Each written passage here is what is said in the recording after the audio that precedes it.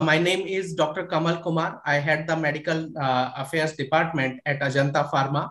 On behalf of Ajanta Pharma, I welcome the first session for today's edition 2 of Cardio Master Workshop. Course directors for this edition are Dr. Ajay Mahajan and Dr. Milind Phadke. So before starting the meeting, we on behalf of Ajanta Pharma would like to salute all of the doctors who have been true warrior in the current pandemic situations. We thank you all of the doctors, sir. And as a token of appreciation towards our bit towards fighting this COVID-19 pandemic, Governor of Maharashtra has also appreciated Ajanta Pharma. We take pride in announcing that we are the company which have introduced more than 150 products which are first to market in India in last 10 years. We are spread across 30 countries and across 4 continents, and 6,500 plus strong team of Ajantaites is a dedicated team from different nationalities, 28 different nationalities. We have 8 state-of-art manufacturing facilities in India and Mauritius, and along with US FDA approved units in India as well. With our strong R&D thrust, we have a complete value chain with which more than 750 scientists are working across state-of-art facilities. And we have a very strong presence in cardiology and diabetology, in ophthalmology, dermatology, and pain management. Regarding today's agenda, the topic for today's discussion is ECGs, twists and traps. Speaker for today's meeting is Professor Aditya Kapoor. Moderators are Professor Ajay Mahajan and Professor Milind Phadke. And expert panelists are Professor Santanu Guha, Professor Yashpal Sharma, and Professor P.J. Nathani. Along with that, in our PG graduate students, we have Dr. Sriram from LTMC Mumbai, Dr. Sunil Digge from JJ Hospital, Mumbai, Dr. Sunil Mondal from GB Pant Hospital, Delhi, and Dr. Anish from Jayadeva, Bangalore. Our moderators for this edition, Dr. Ajay Mahajan is Professor and Head Department of Cardiology at GS Medical College and KEM Hospital, Mumbai. Dr. Milind Phadke, Additional Professor of Cardiology at LTM Medical College and LTMG Hospital, Sion, Mumbai. Today's presenter, Professor Aditya Kapoor, is Head of Department at SGPGIMS, Lucknow. And among expert panelists, Dr. Santanu Guha is the Senior Consultant Cardiologist at Kolkata. Professor Yashpal Sharma is Head of Department at PGI MER, Chandigarh. And Dr. Professor P.J. Nathani is Head of Department at LTMGH, Mumbai. So with this, I again take this opportunity to welcome all of our esteemed guests and experts for today's meeting. Now, without taking much time, I would like to invite today's moderator, Professor Ajay Mahajan and Professor Milind Phadke, to take the meeting ahead. Dr. Ajay Mahajan and Professor Milind Phadke, over to you, please, sir. Good evening, dear students. Today's meeting is very important. Basically, this particular program for PG training is totally designed by Dr. Milind Phadke, and he had taken each and everything into consideration. The most important thing, when we start discussing the case, the first thing comes investigations. And in investigation in cardiology, the most important investigation is electrocardiogram. So when you are facing any examination, actually, when the examiner is examining the student, he is very interested in your ECG knowledge and how to present the ECG during exams. What are the simple things and what are the most important things in ECG to be seen, and which are sometimes which mislead us for the diagnosis, but we have to take into the consideration regarding the case history and the ECG findings for the diagnosis. And for this particular thing, the most important person who are going to teach us, who are going to enlighten us, is Professor Dr. Aditya Kapoor. He is the head of the Department of Cardiology at SGPGI Lucknow, and he is the most important and very esteemed teacher as far as ECG and electrophysiology. The other panelists like Professor Dr. Shantanu Guha and Professor Dr. Yashpal Sharma, they are there to enlighten us further. So I'll request Dr. Aditya Kapoor sir to start today's proceeding, and in between Dr. Milind Phadke sir will also give his important comments during the lecture. This is an interactive lecture. 4 students are going to be there to give us some clues and some answers related to the ECGs, and we'll discuss this in the session. And that is one of the most important session with the basic investigation, that is electrocardiogram. Over to Professor Dr. Aditya Kapoor sir. Thank you, Dr. Ajay. So I'll start sharing my screen. Is my screen visible? Yes, it is visible. Okay. So as usual, it's my privilege to be here, and in fact, any meeting which Dr. Ajay conducts. So I'm honored to be here with the elite panel which we have. So I'm sure we'll learn from all of them. And as Dr. Ajay sir said, this is going to be an interactive discussion. So I just have 9 or 10 ECGs. We'll see how much time we have. And just moving forward. So this is the ECG available, Ajay sir? Is it visible? Yes, it is visible. Yeah. So I'll just read out the history. Is a 62-year-old male who's a hypertensive diabetic for 5 years. He has got a left arm discomfort for the last 4 hours. And this is the ECG which was transmitted to us as usual nowadays by WhatsApp. So does anybody want, Ajay sir, who are the students? Do they want to have a go? Because there are Dr. Sunil, Dr. Anish, Dr. Sriram. There are 2 Sunils. One is from Delhi and one is from Mumbai. Yeah.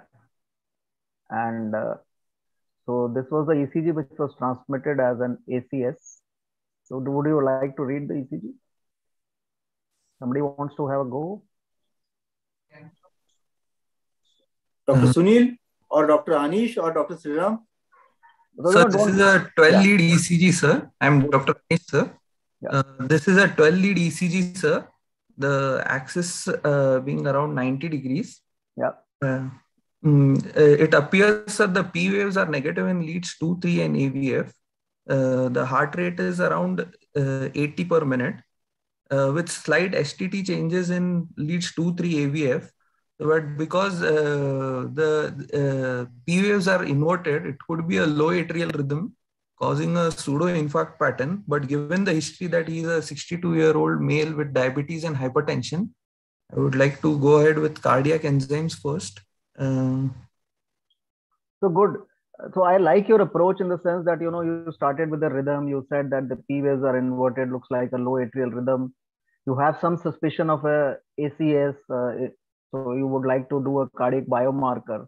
So supposing the guy who's in the periphery, he tells you, sir, biomarker is not available with us, and we want to consider thrombolysis, or maybe we want to take him to the lab or something like that.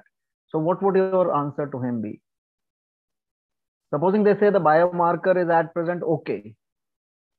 He's just... So if the biomarkers are fine, sir. Just a minute. Just a minute. Sorry. 4 hours away, so maybe the biomarker is not in that window. He says the biomarker is pretty much okay. We have a quantitative, we have a qualitative test. So shall I take him to the lab and do a check angio or something like that?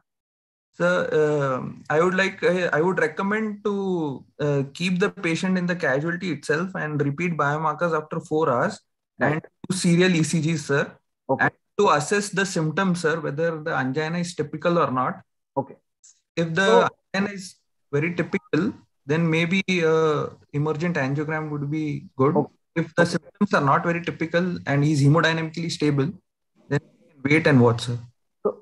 Okay. So your analysis was that the P waves are inverted, the QRS, there were some inversions in the inferior leads.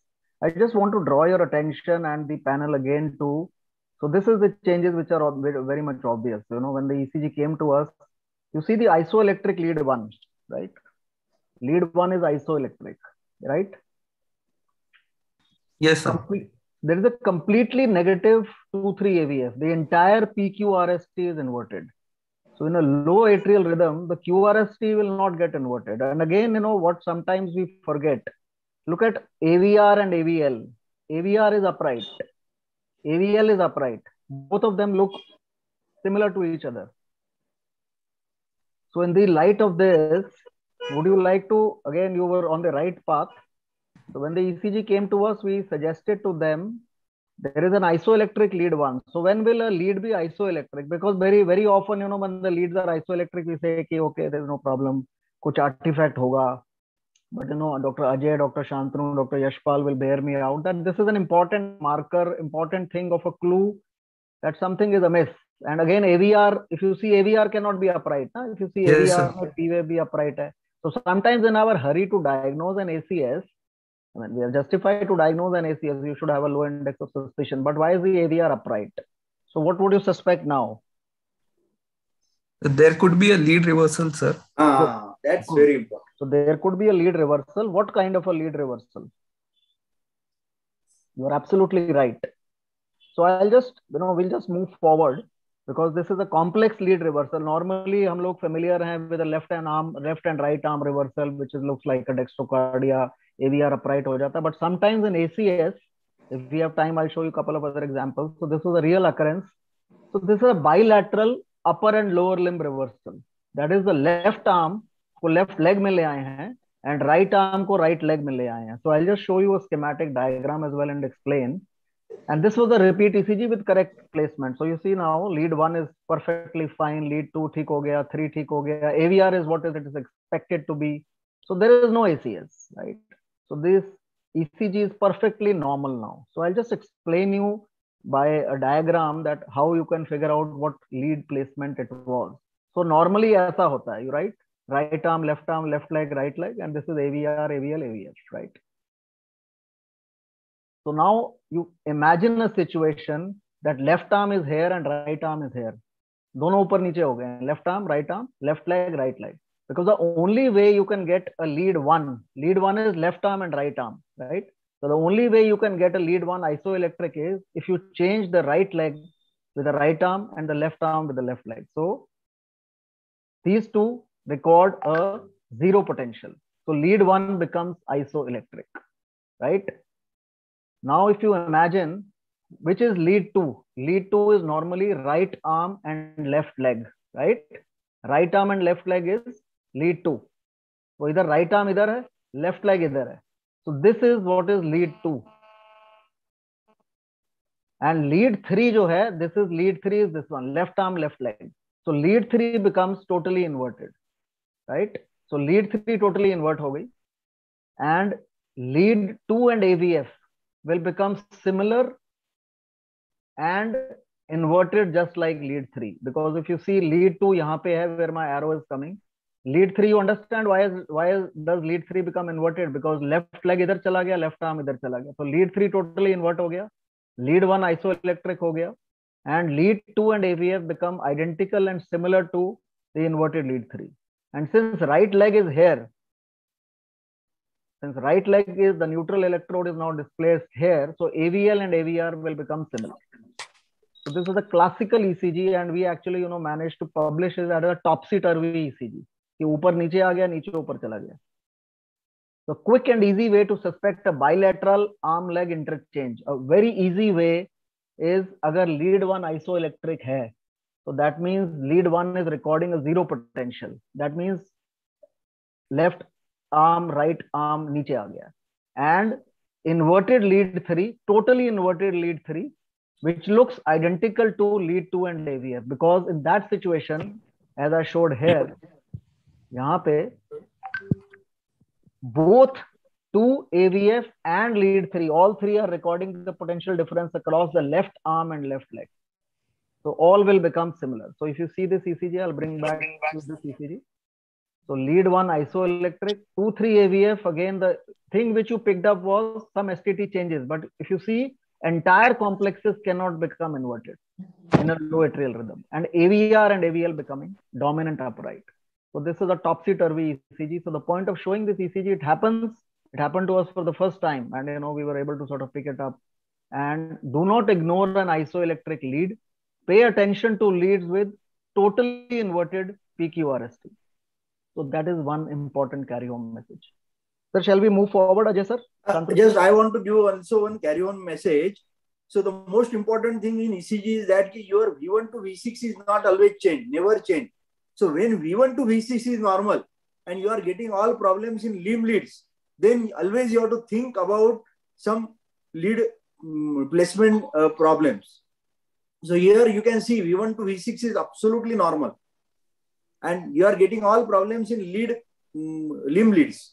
So if limb leads is having some problem and chest leads are normal, then always you have to think about the limb lead positioning problem. Thank you.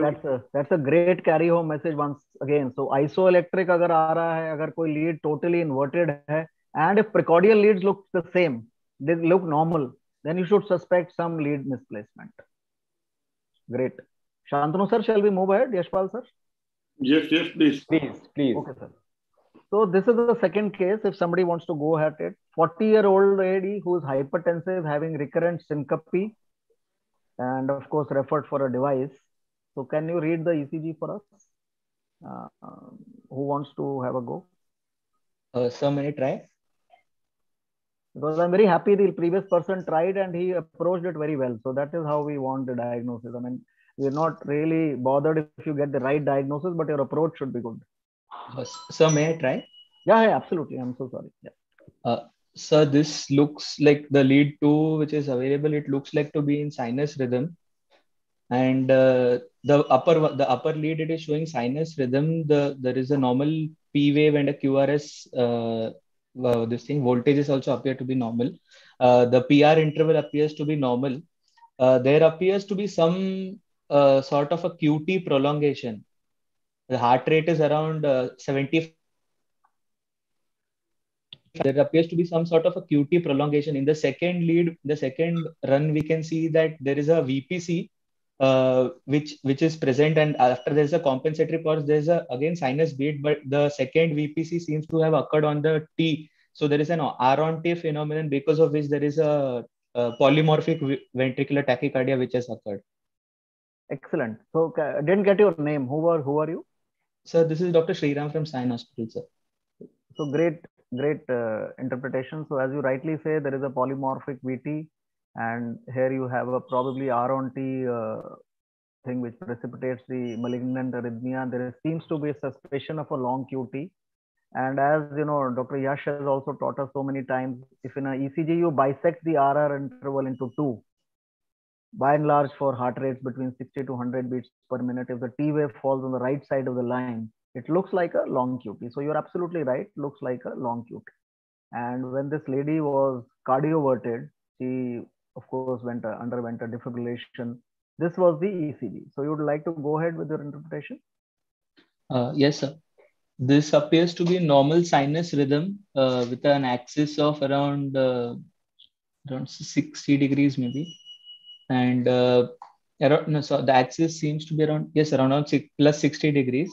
The P waves and PR interval appear to be normal. There is QT prolongation, and also there are slight U waves which are seen at the end of the P waves, at the end of the T waves. So I would like to look at the serum potassium levels. Maybe patient could have potassium and magnesium levels. Maybe patient could have had hypokalemia or hypomagnesemia, which could have precipitated this prolongation of QT, and hence patient could have gotten R1T phenomenon because of the high dyselectrolytemia, and hence could have precipitated into torsades. Excellent. So I completely agree with your analysis. Wonderful. So looks like U waves, and obviously there is QT prolongation. And as you rightly said, here are the potassium levels for you, 2.7, right? So what would you do now? Of course, you replenish the potassium. You do the potassium thing and it's fine. Sir, I would first like to, first immediately after correcting, I would give IV correction of the potassium. And I would keep monitoring the ECG till the U waves disappear and the QT comes to a normal level. So what I was trying to tell you was that you replenish the potassium. She's fine now. And she's fine. So what do you do for her now? Sir, I would first like to look at her 2D echo and look first confirm that it echo normal. Sir? Echo is normal. Somebody wanted to have a go at the coronary as well, angiogram done normal. She's referred for an ICD.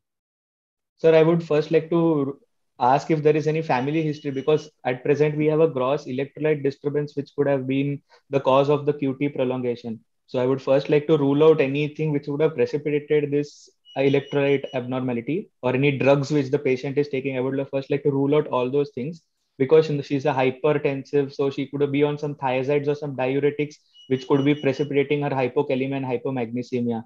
I would first like completely agree with you. Echo normal, angiogram normal, family history, as you rightly said, was taken. It was normal, and she was not on any diuretics. Hypertension with hypokalemia.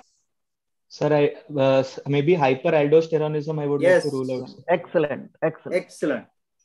Very good, yeah, very good. So this was the exact diagnosis. So hypertension with hypokalemia.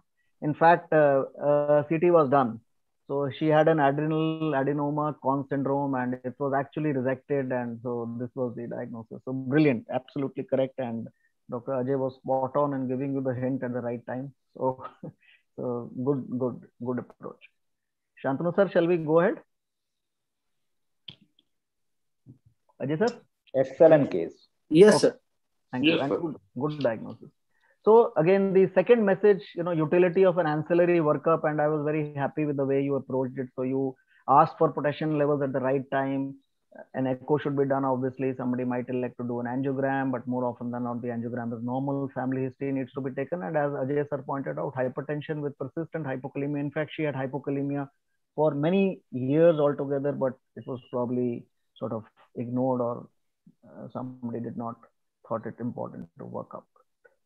So this is the third case. So this is the ECG again, standard ECG. Somebody wants to like to read it? There's nothing hi-fi about it. Just go ahead. Ajay sir, कोई कौन किसको बोल सकते हैं? Just go ahead, ना? Anybody? You can volunteer. हाँ, Milind sir, आप पकड़िए किसी को. Hey, one of the students can volunteer. Sunil, दो सुनील है, तो कोई भी सुनील बोलेंगे तो that is better, I think. अब पहले दोनों ने सुनील और डॉक्टर अनीश. पहले दोनों ने अच्छा किया, तो तीसरा आदमी प्रेशर पे है, 1 डाउन बैटिंग पे आ रहा है. Go ahead, यार. Just kidding. Just go ahead. It's some simple ECG, ना? Or anybody जिसने doctor Anish. You can go. This is an inferior plus RV MI, sir. Patient is in sinus rhythm. Right. There is ST elevation in 2-3 AVF. Lead 3 is more than 2, and there is ST elevation in V1 also. So inferior plus RV MI. So probably proximal RCA you're thinking of. So what do you do? Yes, sir. So the window period of the patient is important. So you will take a history, right? Yes, sir. Obviously, history of the patient. So this is inferior changes. So I tell you, this is the history. 47-year-old female admitted to the ED with 6-hour history of dyspnea, cough, and wheezing. You're not very sure about the pain. I mean, it's a leading question. You ask her, वो कहती है हाँ जी थोड़ा बहुत pain भी होता है, but her predominant symptom is dyspnea, cough, wheezing, and rush to the cath lab. Troponin is 0.08. Echo is by and large normal. I mean, window is poor. She's slightly obese. The guy says echo. I have a doubt. There is a mild inferior hypokinesia. Overall EF is normal. So what do you do now?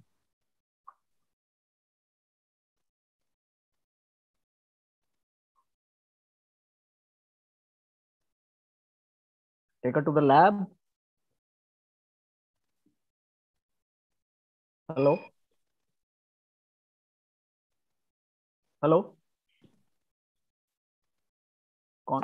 Of chest pain and troponin being negative.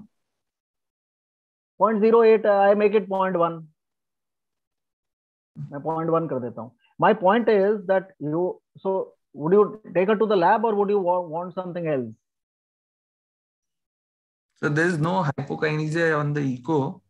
So mild inferior hypokinesia, chalo. If hypokinesia is there, then we can take her to the lab, sir. Would you like to see an X-ray? Yes, sir. X-ray. I show you this X-ray.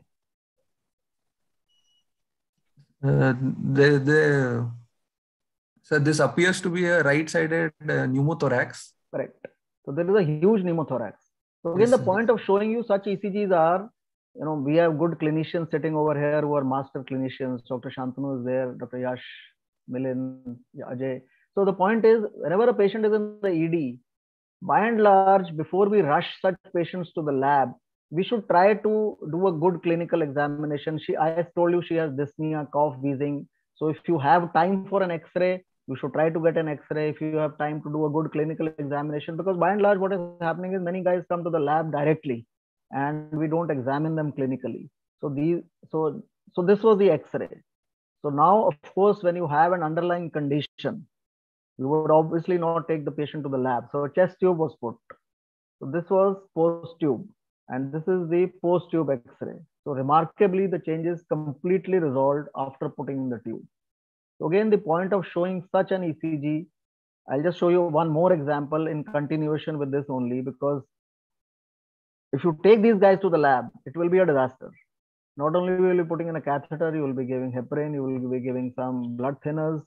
So if clinical correlation is very, very important, don't treat patients based on an ECG alone. Often we tell our residents, I'm sure other people would also be telling them, we get consults from different wards.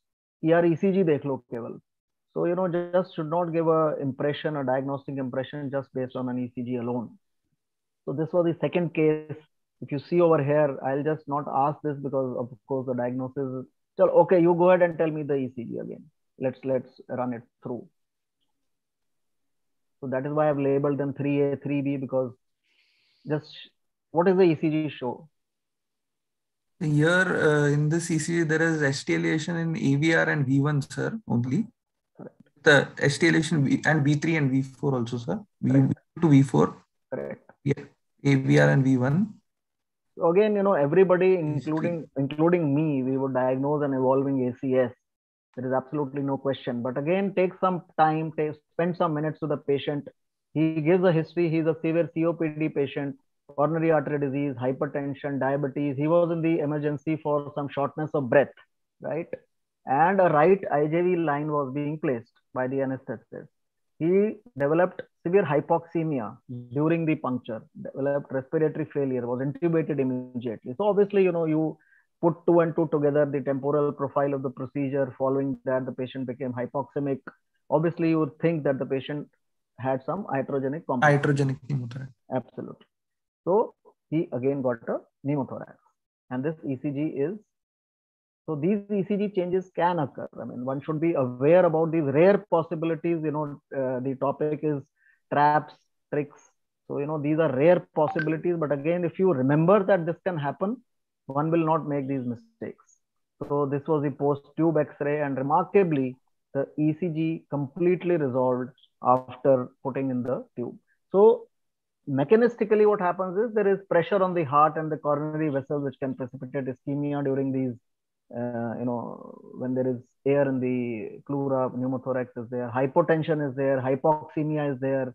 It makes a patient tachypneic, increases the oxygen demand, and cardiac preload, venous return, they are all impeded with. Cardiac rotation can happen. So all these pseudo STT segment shifts can happen. So again, the point of showing you these ECGs was that before you rush these patients to the lab, take some time, take a good history, put your steth on the patient. You will be able to pick up pneumothorax. You can obviously pick up. If you can order an X-ray, because X-ray hardly takes 15-20 minutes. If your X-ray is getting delayed, at least auscultate the patient, because don't rush these patients to the lab, because these rare and catastrophic STT changes can occur in pneumothorax as well.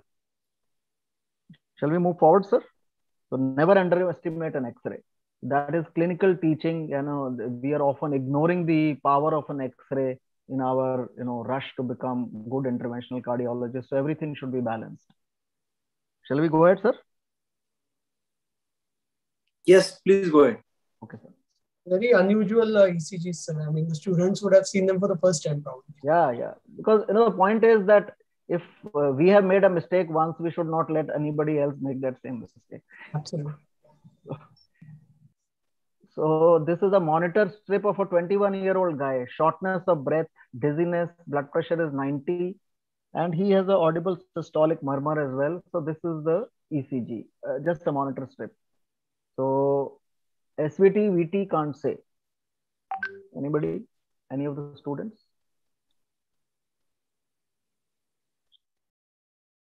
Sir, may I try? Sure, please. Sir, it appears to be there's a broad complex tachycardia, but they are not uniform. They are not completely monomorphic, but there are some, I can see some P waves. They are irregular also. They are irregular. There are some P waves which can be seen on the upslope of the QRS complex, and some occasional P wave like things which are present in the between two QRS. I would maybe go, and some appear to be narrow. Maybe they are fusion beats. I would go with ventricular tachycardia. Absolutely. So again, good approach. So you described it as a broad QRS rhythm, which appears slightly irregular. There seems to be some P waves, and everybody of us would say that looks like a ventricular tachycardia, right? But again, sometimes we know that we should not try to diagnose a bizarre rhythm based on a single monitor strip. So I'll just show you some additional strips. So this is V1, V2, V3, same patient.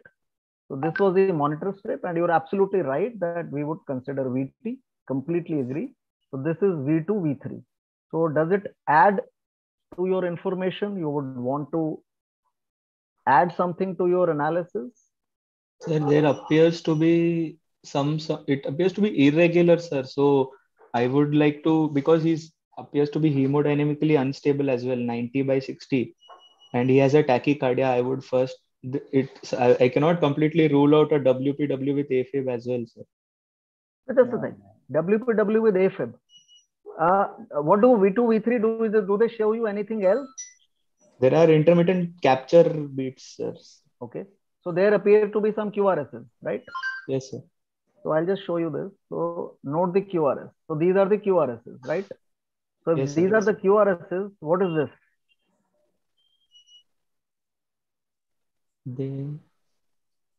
So they are also, they look like QRS.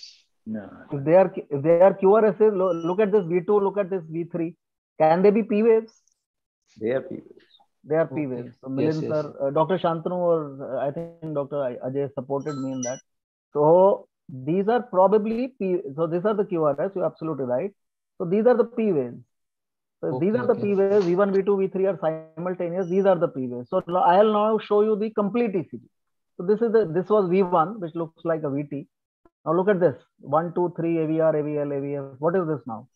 Yes, sir. There is complete heart block, sir. Yeah. No. Atrial Actually, flutter. No, sir. Sorry. This is a flutter, sir. Atrial flutter. Atrial flutter. But sir, it is, the QRS appears to be at regular intervals, so we cannot rule out. RR interval appears to be constant, sir. So it could be a atrial flutter with complete heart block, sir.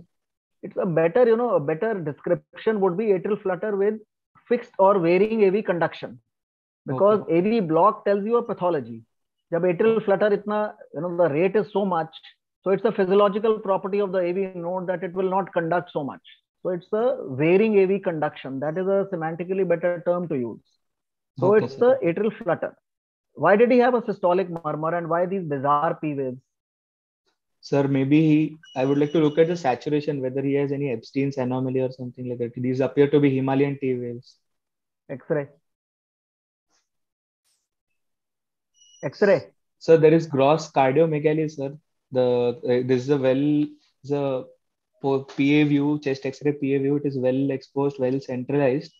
Massive cardiomegaly, and you were absolutely right in cutting your diagnosis. So you were suspecting a Epstein, right? Yes, sir. Whenever you have such a huge cardiomegaly, we have been taught in our DM times, and maybe Dr. Ajay will support me, 3 diagnoses: pericardial effusion, Epstein's, or severe PS with TR, right, with a narrow pedicle. So that is why he had that systolic murmur. So again, you are absolutely right. So if you look at one monitor strip, you will diagnose a VT. So before you therapeutically manage these patients, if possible, take some time to get a 12-lead ECG. And if you get a 12-lead ECG, so this guy had a rapid atrial flutter with varying AV conduction. The P waves were Himalayan, as you rightly said, Epstein. So Use of multiple leads for arrhythmia analysis, by and large, whenever possible. Shall we go on, sir? Yes. What should you comment on AV conduction in this patient, sir? Actually, Dr. Milind, this patient actually, he had atrial flutter, and we labeled him as a varying AV conduction because he was in such rapid atrial flutter. Then he underwent cardioversion. I don't have that ECG, unfortunately. And that after the cardioversion, he went back in sinus rhythm.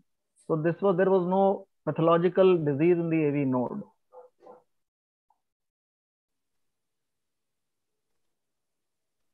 So again, if somebody wants to have a go at this straightforward ECG, just describe it for us.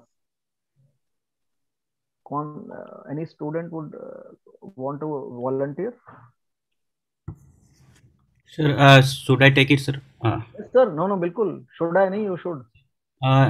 12 lead ECG showing P wave is visible. So normal sinus rhythm, sir, with axis, normal axis. What we can appreciate is that ST elevation with coving in 2-3 AVF, as well as ST elevation. QR, although QR in V1, so from ST elevation from V1 to V6 also, anterior, extensive anterior as well as inferior wall lumbi, most probably, sir, it is a wrap around LAD occlusion, type 3. So again, massive ST elevations, multiple leads. I'll just show you the clinical history as. So this is a 61-year-old lady. She was non-diabetic, non-hypertensive, non-smoker, and she was undergoing a transbronchial lymph node biopsy in the pulmonary ICU. Suddenly became restless, diaphoretic, hypotensive, the blood pressure dropped. This was the ECG which was immediately taken. So this was the ECG, and of course, our previous experiences, so we got an X-ray done. X-ray was normal. Urgent echo, and she actually underwent an echo pre-operative clearance some weeks ago. Echo was normal. But at this time, there was severe global hypokinesia. The ejection fraction was 30%.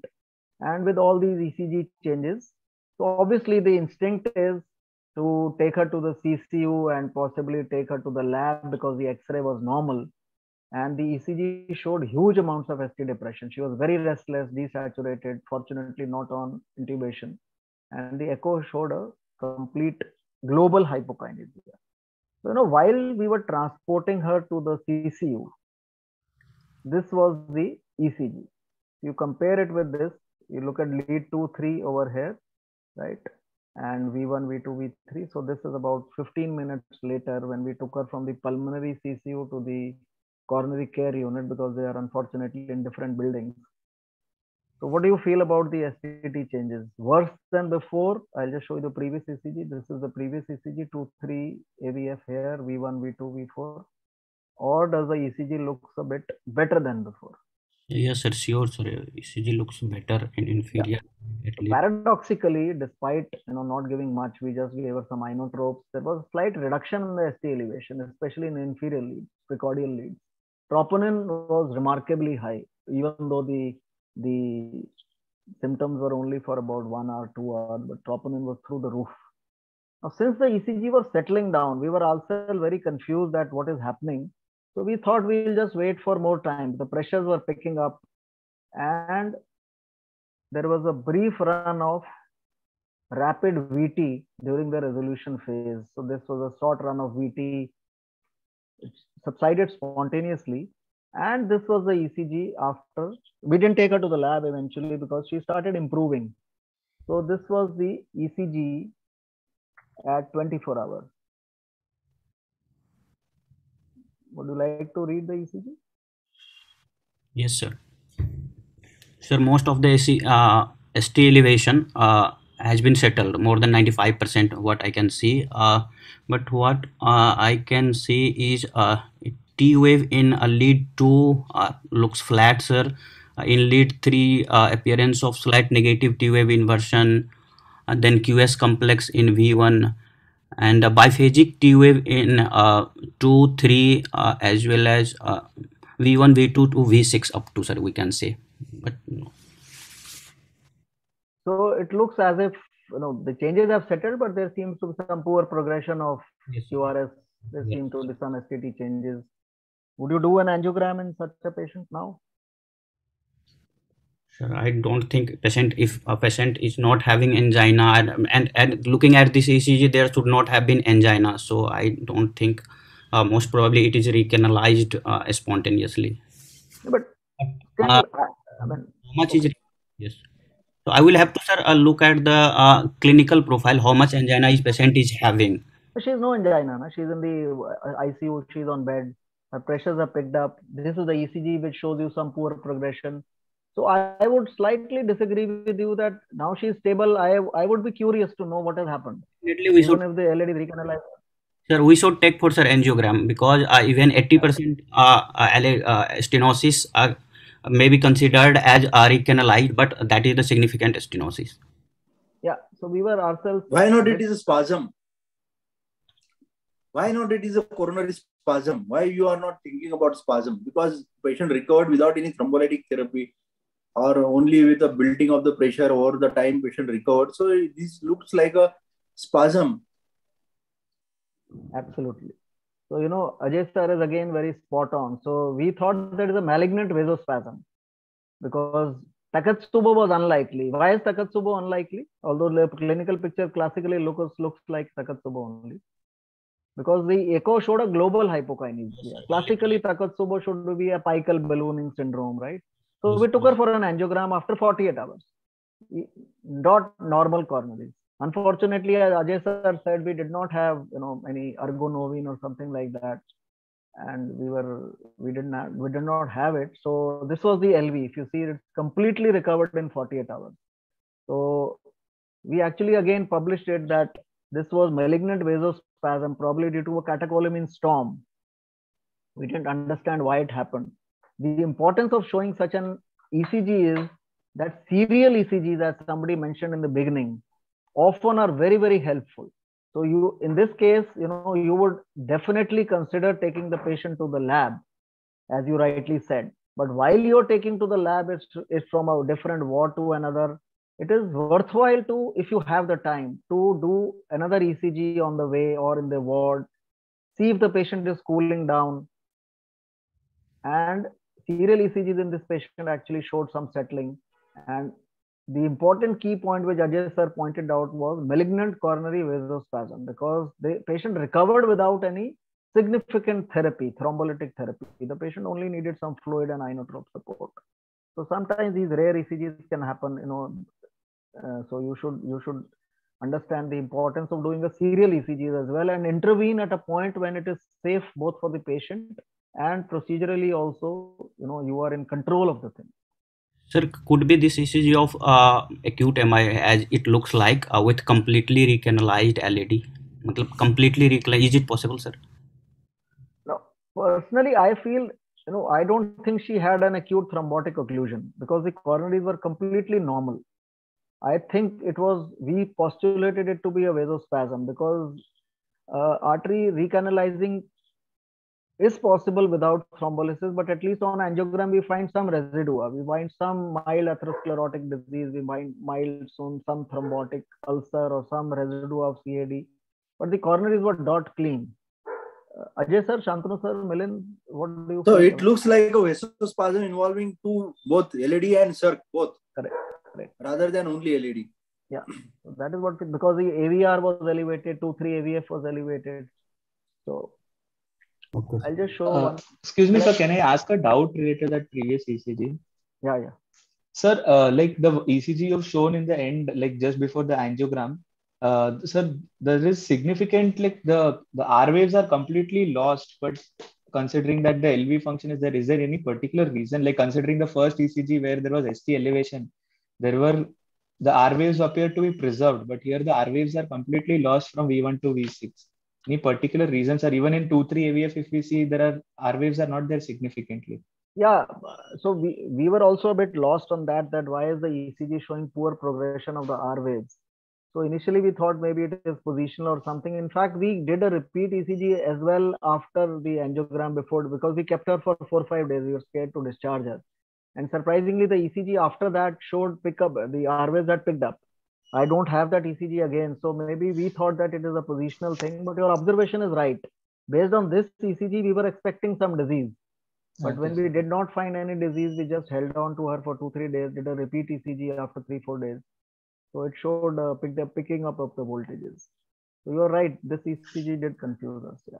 And based on this, we were more keen on having an angiogram pre-discharge. But we were completely Sir, surprised. what about sir DAPT for these patients? Sir, should I?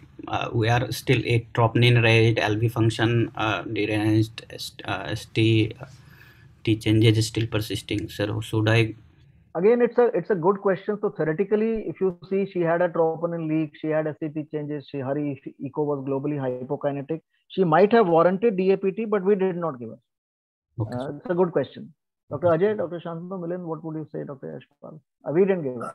I think DAPT one can give, but aggressive DAPT, so there is no to prasugrel in this case. One can go with aspirin and clopidogrel. Yes. Okay. Aspirin itself caused more vasospasm. So we did not want because she had some pulmonary problem. We did not want to give DAPT. But it was discussed, and your question is absolutely relevant. So maybe if somebody gives it, he's not wrong either. But as Ajay sir said, prasugrel has no role because you would not be giving prasugrel to medically managed patients. Based on which trial? Can you tell us? Just as a side, as a prasugrel trial. Medically major trial. T say na? I want me 38, sir. A triton. Right. So the most important thing is that see one thing we have to one thing for students. So prasugrel trial is starting with the T and ticagrelor trial starts with the P. Oh, so that you have to just summarize. क्या बात है sir देखो this is a master acronym now. अच्छा, this I also didn't know. Very good. Great. There is just one request for the PGs who are participating. If they can make their videos on Sriram, Sunil. Sir, shall I go ahead? Yes. So this is a 49-year-old diabetic male. He is in the emergency, feeling a bit lightheaded. Pulse rate is around 50, is a bit bradycardic. Blood pressure is 100. Slightly tachypneic. Saturation is normal, right?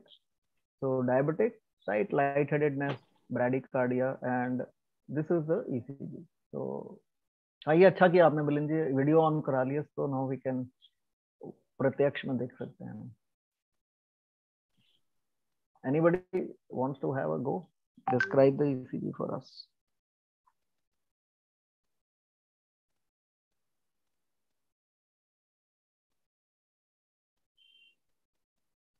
Sriram, just picking you up randomly. Yes, I understand. बताओ. Sir, actually, the grossly, if we see that there is not a uniform rhythm. Initially, there are few junctional complexes. There is a VPC. There is a then I can see a couple of sinus beats, but there is no uniform rhythm. And overall, the patient appears to be bradycardic. I would like to is there any other history available, sir? Any history of fever or anything more? Good. So QT right. is prolonged. Okay, so that's what I was wanting to show you. Junctional rhythm and QT is prolonged, no? So yes, sir. Yes, sir. QT is obviously prolonged. QT is around 614, right? So expectedly, as soon as this was the patient's appearance. He was brought in with a catheter someplace. So any other thing which you noticed? Sir, the urine appears, there appears to be gross hematuria. Yeah, so it looks reddish in color. The skin also looks a bit reddish, no?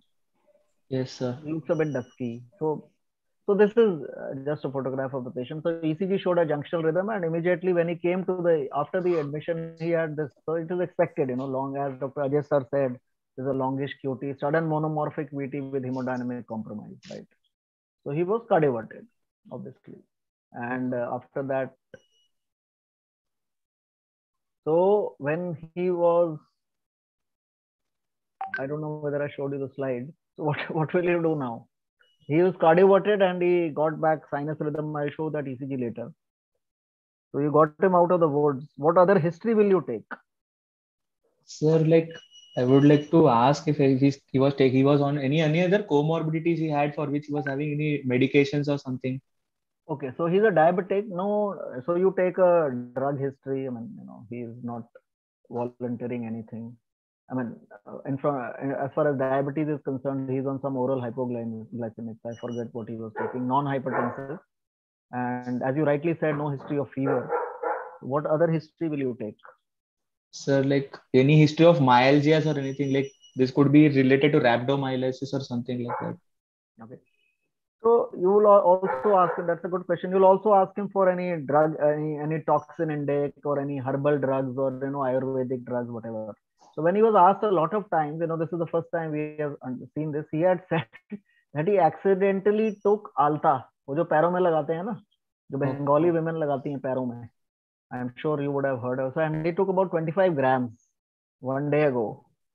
So, so we didn't even know what alta has. So then we had to read it up. I'll just show you. So that is why probably there was a reddish pink discoloration of the skin and the urine. And we were suspecting there is some hemolysis or myoglobinuria going on. So that is why this thing was there. So we worked him up for whatever, markers of hemolysis and myoglobin in the urine and all. So this was the ECG which completely settled down. So they're showing some atrial ectopics here and there, but the QT seems to be recovering. Junction rhythm is gone. Yes, sir. So and this was the after. So initially we thought that he might go into renal failure. He was a bit blood gas showed a metabolic acidosis, but he did not require any dialysis support. We just gave him some fluids, and initially for the VT he was given some magnesium sulfate. Obviously no amidrone or anything, but again the VT settled down, and we just managed him with fluids, and he recovered. And this is the skin color on the 6th or 7th day. Urine completely normalized. So we labeled this man a lilac man with tachycardia, an acronym for ALTA. So he's lilac in color, pink in color with ongoing tachycardia. And when we read up, so ALTA contains azodize and something called PPD. So this is a phenyldimine derivative, and it is very commonly seen in hair dyes. So hair dyes toxicity, when we read it up, it leads to two kinds of toxicities, precipitates a myocarditis and leads to VT-VF storm, PPD, and azodize. But obviously the patient did not have myocarditis, his LV function was completely normal. So when we sent his urine for analysis, so no heavy metal could be detected, but sample did contain azodides and fragmented moieties. So I thought I'll just show you this example as well, because we have actually seen it for the first time. So the point again for showing this ECG is when an unexplained arrhythmia comes, as you rightly said, importance of toxin injections. And I remember Dr. Yash also showing us some ECGs of bidirectional tachycardias, secondary to Ayurvedic and herbal drug intake. So again, rare ECGs, the important thing to pick up in these ECGs is once you have got the patient out of the woods by managing the primary arrhythmia, take a good drug history. As in the first case, the Cons case, hypokalemia अगर हो रहा है तो diuretics है या कोई toxin injection है कि नहीं है. So this was this case. If somebody wants to add anything, Dr. Milind, Dr. Shantanu, or I can. I just want to ask you one thing. Why the body color was such? Sir, we actually asked some pharmacologists and a few guys, in fact, the forensic guys as well, because we could not understand. So that is the exact question we asked. So they said that this alta probably gets deposited in the skin pigments, and then it slowly clears off. So we are ourselves not very clear, and this was the exact question we asked: कि body color क्यों red हो गया? And we were expecting some myoglobinuria or some hematuria. Urine color was red because of only pigments and not because of hemoglobin, no? Yes. And there is no hemolysis. So we could not figure out why the skin became red, because alta ingestion has never been reported. The only thing which has been reported is hair dye toxin ingestion. And in that also the urine has been reported to be red or brownish in color. I think some case reports from Calcutta or somewhere, I read it up, I am forgetting now. But and that is due to PPD and azodize. But to date we could not understand why the skin became sort of red. So that is a good question, but honestly, I don't know the answer myself. Wonderful case. Shall I show one more, sir, if you have time? Or yes, we are now excited. We want to see all your collection. I'm also very excited, so I can go on. So Milind sahab baithe hain. So this is in the cath lab. So Sunil or somebody. So this is the ECG and this is in the cath lab.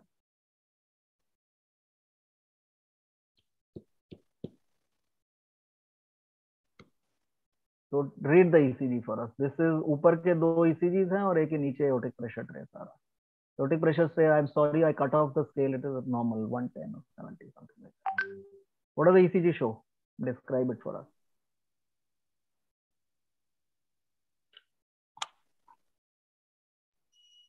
So may I try? No, you have to.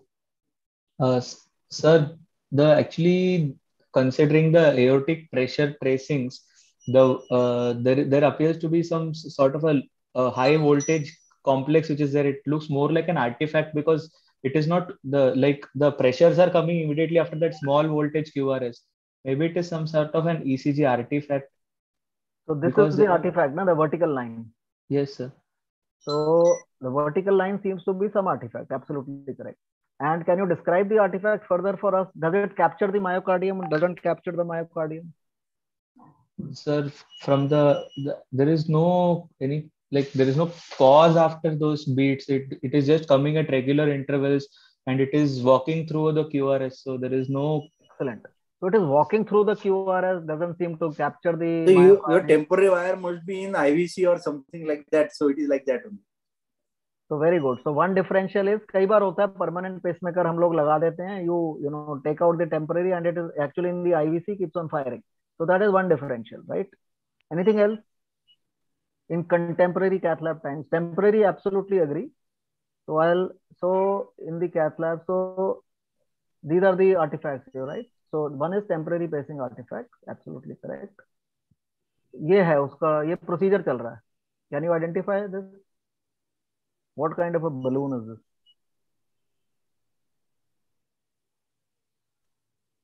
ये balloon का एक lithotripsy. Absolutely. IVL balloon, sir. Absolutely. Good. So IVL balloon. So so this is the in vitro video of the IVL. So it is so remarkable कि coronaries के अंदर this kind of a vaporization happens. What kind of a pressure you give in IVL? कितना pressure आता? How much atmosphere? 4 atmosphere, sir. Sorry? 4 atmosphere, sir. We give in 4 atmosphere तो आप balloon को फुलाते हो ना? Totally. What kind of a transmitted up to 50, sir. It finally. Absolutely. Transmitted up to 50. तो जब वो uretral lithotripsy करते हैं जो urology वाले उसका कितना pressure होता है? Any idea? This is less than that, more than that? More than that, sir. I think. More than that. It's much more than that. So these are shock topics. And why do they come at fixed regular rate? जो Ajay sir बोल रहे थे ना. So this is why do they come at fixed regular rate? कितनी pulse कितने hertz वो होती है उसकी साइकिल क्या होती है? Sir, one cycle, I think 10 impulse we give, sir. Every cycle we give the 10 impulse, sir. Up to 10 cycle we can give. Usually it is a benign thing, right? And literature has shown if patients are bradycardic at rest, then the incidence is more. But you're right. So, this can be shown you as a spotter during the exam, shock topics during IVL. And one very important differential is a temporary wire. So you should not forget that. So this is a 45-year-old guy who underwent a treadmill, correct? And this is the ECG.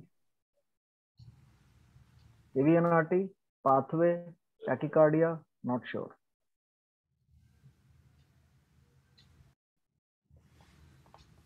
Who wants to go? Shriram or Sunil?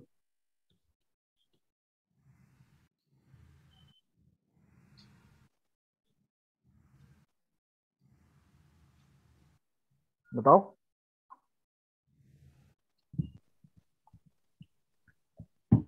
He underwent a treadmill and had some he was undergoing evaluation for some cardiac symptoms. So what does the ECG show? The lower rhythm strip is a normal sinus rhythm with a heart rate of around 80 per minute, 75 per minute. So this appears to be that because the leads with leads the limb leads and the chest leads are reconfigured by the बेटे सारा D दे दो because these appears that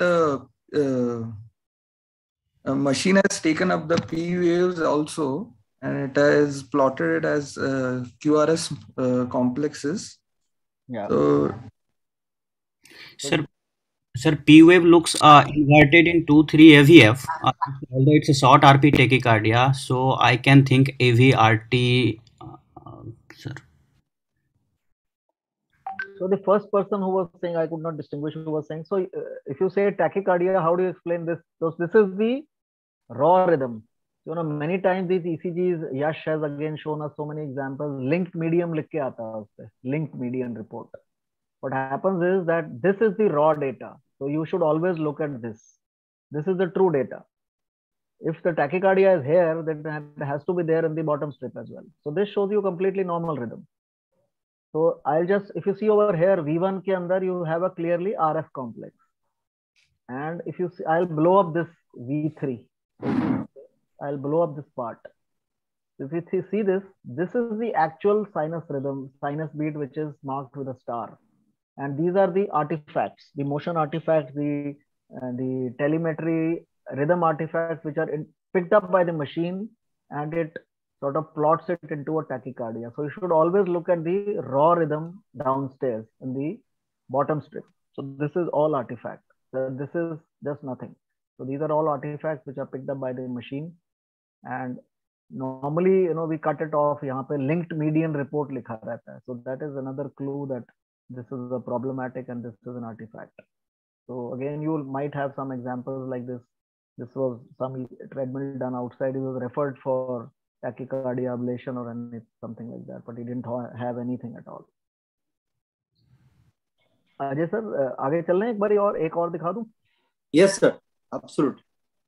I just one comment on the linked median thing, because lots of centers are doing stress tests and health checkups, and many of them don't record raw data at all. Yeah. So it is not uncommon even to get exaggerated STT changes in these linked median tracings. So everybody who is doing stress tests, the students especially should know that you must record raw data and you must interpret the stress test only on the raw data, not on the linked median tracings. Absolutely. Even for your STT. See, when you want to interpret the stress test for ischemia, the most important thing is that if you are getting these computerized based stress tests, which are not dedicated stress test, then you just find out what is the baseline QRS height and at the peak QRS height. If the peak QRS height is slightly increased, then it is also suggestive of ischemia.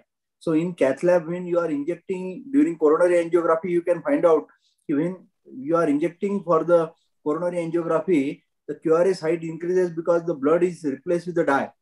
So that is the most important sign of ischemia. Absolutely, absolutely. So this is a 20-year-old male. He was undergoing some surgery for epispadias, and an epidural procedure was being done. They put an epidural catheter, gave fentanyl, midazolam, propofol, and the anesthetist sort of noticed these complexes on the monitor, and they thought it's an NSVT. The blood pressure was about 98 by 54. Saturation was normal. So I think they gave some amiodarone bolus or something. It did not settle. So what they did was the electrodes were reapplied, new monitor was taken, and then they sent this down to us in the cath lab by WhatsApp. So what do you think is happening? The patient had some ejection fraction was around 40-45, no CAD, but he was cleared for surgery, and this was the monitor strip on the OT table.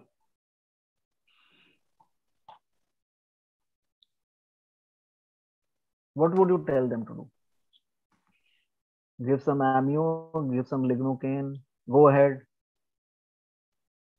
So the most important thing here, clue, is your SPOT tracing and your BP tracing. So you have to follow that particular thing and then you have to do the answer. This appears to be an artifact, sir. Again. Good.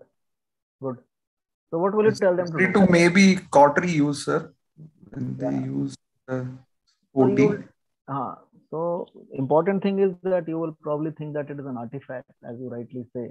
And as Ajay sir also said that, try to sync it down with the aortic pressure trace.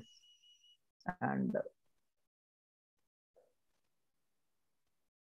so when we told them to check all their connections, surprisingly, they were using this body warmer for the patient, Geratherm.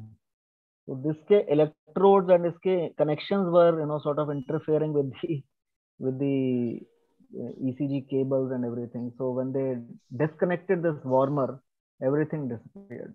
So again, this was an easy thing, but the point is, as Dr. Ajay also pointed out, that try to match this with the aortic pressure trace. And these are artifacts, and of course, you rightly picked up, artifacts can lead to such problems. And sometimes, people treat them inadvertently, giving drugs left, right, and center. So we have had a look at various things. I'll just sign off with one more.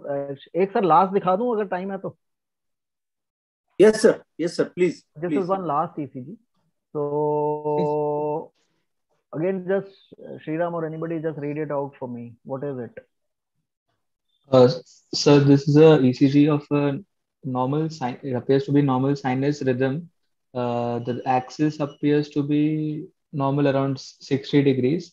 There is the P wave, and there appears to be the P wave and PR interval appears to be normal. There is ST elevation in leads 2-3 AVF with reciprocal inversion in 1 AVL. There appears to be ST depression with upright or biphasic T waves in leads V1, V2. And there are also ST elevations in V4 to V6. So I would like to look at the posterior leads in this patient. Right. So it's an inferior wall MI. And as you said, 3 more than 2 ST depression in lead 1. So it's affecting RCA. So now the nurse calls you 2 hours later. This is the ECG.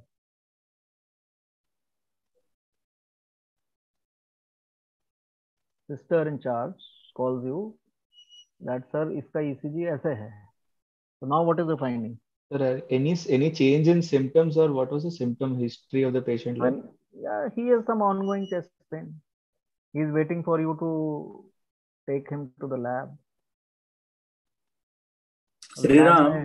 Lab में doctor Shantanu, Ajay और मिलिंद के cases लगे हुए हैं 15-20. Sriram, actually you just concentrate on limb leads and then concentrate on chest leads. Yes. So now there appears to be ST elevation in 1 AVL with inferior reciprocal changes, but the chest leads V1 and V2 have not changed. So is there any the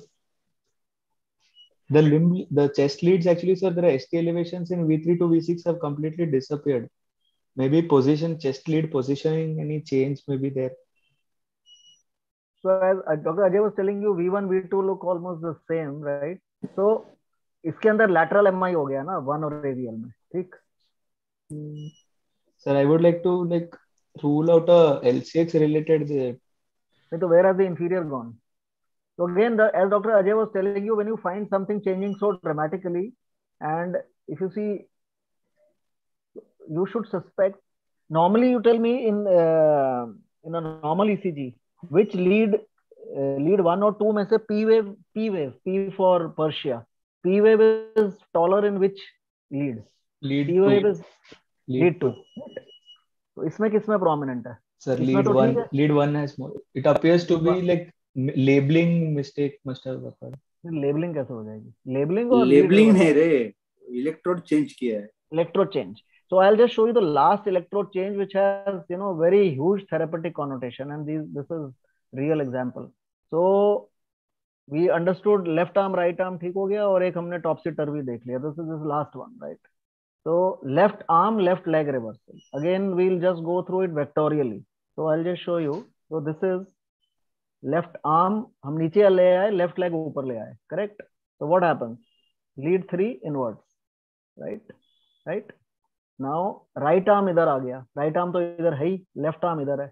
So this is lead 2 जो होती है, that becomes lead 1. Left leg, right arm इधर आ गया, so lead 1 becomes lead 2, right? So, and if you see AVL, AVF, वो बदल जाते हैं. AVL becomes AVF and AVF becomes AVL. Easy to understand. So lateral becomes inferior. What happens is that when you change the electrode, left arm, left leg को उल्टा कर देते हो, तो lead 3 completely inverts, and the clue is P in lead 1 becomes taller than P in lead 2, because lead 1 is actually lead 2 and lead 2 is actually lead 1. So we'll again come back to this ECG. So if you see, this was the original ECG, inferior wall MI, as you rightly said, and look at the P waves, expectedly P in 2 taller than P in 1. This is what we normally expect. वो nurse ने बुलाया कि इसको तो जो lateral हो गया कुछ. But when you see the lead 3 is completely inverted, and note that the P wave in lead 1 is more taller than the P wave in lead 2. So these are subtle changes, but again, if you pick them up, they are very gratifying. And lead 3 is totally inverted. So when you sort of do the normal ECG, again, it is back to inferior wall. So again, these electrode placements are very, very important. So, reminders, all these ECGs tell us that early diagnostic closure should not be done in ECG. Good clinical correlation, rule out a pneumothorax, rushing shut patients to the lab or lytic therapy is very, very problematic. So don't forget you have a checklist in mind, clinical examination, X-ray, electrolytes. So all these will help us. And of course, having elite faculty like today's people, that will help us most. So thank you for your attention. Thank you so much. Thank you. Milind, please. Thank you very much, sir. I mean, some of the ECGs that we have been seeing today are once in a lifetime kind of ECGs, but because everybody has now seen them, when they encounter such situations, I think it's best to have known rather than to make a mistake and then learn from a mistake. So that's very good. And Dr. Shantanu Guha sir and Dr. Yashpal Sharma sir are there, both of them. Could you, sir, please have your comments on some of the ECGs or any specific principles of ECG interpretation that you would like to impart to the students? One thing is, today Aditya went through the ECG session showing only the fallacies of ECG, I would rather say, because either the leads were reversed or this super upper limb, lower limb reversal sort of a thing. Wonderful. This is a wonderful thing. Unless and until you see the case as a whole, you are bound to miss it. You need to ask the patient the history. You need to start from the very beginning. Patient not having any chest pain, having an ECG ST elevation, obviously you'll think thrice before stamping it. So the age-old clinical practice, it remains, and it should be followed in its true letter and spirit. That is one. Secondly, you are showing some STD change, ST elevation in infarct-like things with the pneumothorax. I had a patient whom we made almost a similar mistake. We published it later. It was a ST elevation in the anterior leads. Patient had some vague chest discomfort. The residents were about to thrombolize. At that time, the lab was not there. Was about to thrombolize, but only issue was the patient was not having the pain we expect in a patient of an anterior wall infarction. So we held back, investigated, X-ray showed something else, and ultimately with it turned out to be a mediastinal tumor which was pressing over the heart, and that gave this type of an ST elevation. There was no evolutionary changes. We followed that patient for 4-5 days in the ward. There was no evolutionary changes, and echo also sorted it out. So A compression over the heart often gives ST segment elevation, whatever may be the type of compression. So that is one thing one need to keep in mind. Thank you. Sir, Dr. Yashpal Sharma, sir, please. Yeah, I think this was a very good session.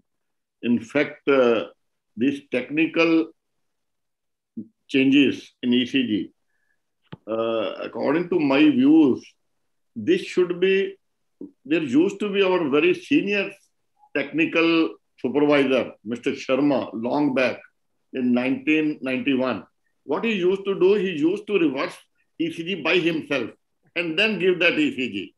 So basically, if that is done routinely and is shown to the residents and consultant, then they become more. Otherwise, usually if one is not seeing the ECG, one may miss. Secondly, it's very important that other pneumothorax and the other things should be seen clinically. Similar to, just like sometimes pneumonia is there, severe pneumonia with MI, and that patient goes to cath lab, then also the patient dies, as happened in COVID. So basically, good clinical, and then appropriate decision to thrombolize or to take the patient to cath lab. That is also very important. Similarly, because if good clinical examination, you should not take any patient to cath lab if he is having very contraindication, absolute, for even intervention. So in that, your supportive lytic therapy may be better. So these clinical findings are very important. I think this session is very good. Thank you. Thank you, sir. So somehow one feels that when we are working in the cath lab, at that time we only have our interventionist hats on, and we only put on our analytical and academic hats when we are in such webinars. The students when they are in their exams, but these things are going to come in day-to-day practice. So we have to be aware of these things all the time. It's not only for these academics. These situations we have to face from day to day, and we have to think. I mean, we should not be over obsessed with taking the patient to the lab for interventions. We should look beyond that, I suppose. Yeah, that's true. In fact, if the markers are not raised, or ECG just changes, one should have a clinical correlation with immediate results. But sometimes what we are seeing, sometimes we are relying only on TROP. Nowadays it is being seen, I think that paper will be publishing, TROP is negative, patient is having pain, and myoglobin is positive. It may be slightly positive. So that, and when you do angio, there is a 90% stenosis. So that sort of new thing is coming. So basically, over a period of time, the markers and other things, they become very important along with ECG. Thank you. Ajay sir, please could you get some more light? Thank you, Dr. Aditya sir.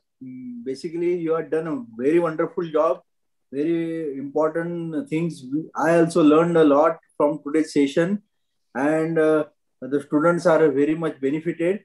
So I request you to give us another more session for ECG related to the congenital heart diseases and diagnosis of those conditions.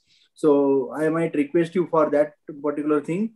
And today I learned a lot, and my sincere thanks to all student participants like Sunil, Ani, Sriram, another Sunil, and Shantanu sir, and Yashpal sir, and Milin. My sincere thanks, and we'll stop here, and I'll hand over the mic to Ajanta Pharma. Yeah, thank you, sir. It's a wonderful session. So first of all, I'd like to convey our immense thanks for this wonderful, really insightful session on ECG twist and trap. And thanks, Dr. Aditya Kapoor, nicely presented.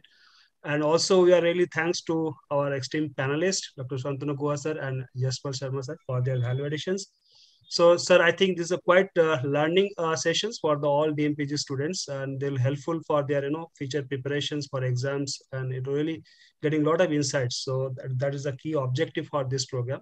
And let's just put one announcement over here.